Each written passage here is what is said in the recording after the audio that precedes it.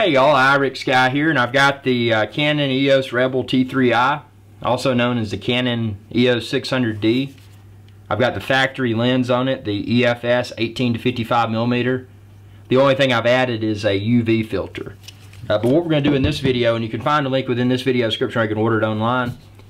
This is a sun hood, and it'll prevent lens flare and stuff when you're filming videos and or shooting photos. So basically, the reason I got this one, all you have to do is screw it on just like you would a filter.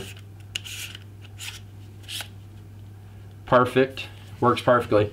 Now see, now it's in the folded downmost position, but what I like about this one is that you can manipulate it. See, now it's folded out, so it's even going to give you more sun filter, but it's so easy to put back. You just push down like that, and then likewise this is handy when you're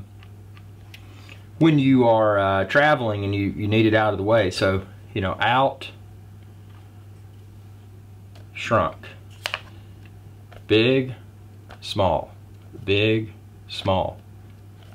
But you'll be able to check out my videos where I demonstrate using this. I know some of my first videos that I shot with this camera were a little bit, I guess the best way to describe it, they were a little bit they had some lens flares in them from the sun, and this will prevent that. But I like how it goes down like that for transport, and I can't wait to use it. So, and obviously your lens cover, actually my lens, that's my XA10's lens cover. Let me get my other one. Your lens cover will still work with it, which is nice.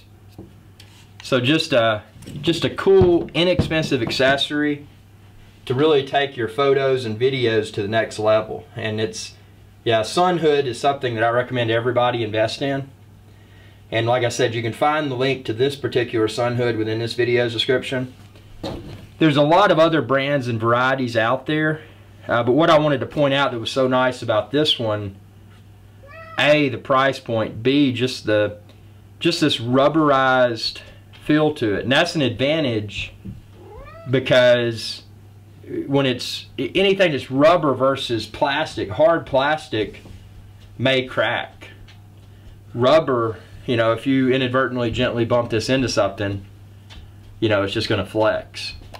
And then also this just screws right in just like a filter does, whereas some of the sun hoods that are out there require you to put a ring on, and it just gets really, it really adds to the length of your lens and makes it look, in my opinion, less than professional. So that's what attracted me to this one, and I'm glad I got it. So be sure to subscribe, youtube.com/iRickSky, and share this video and any of my videos with others.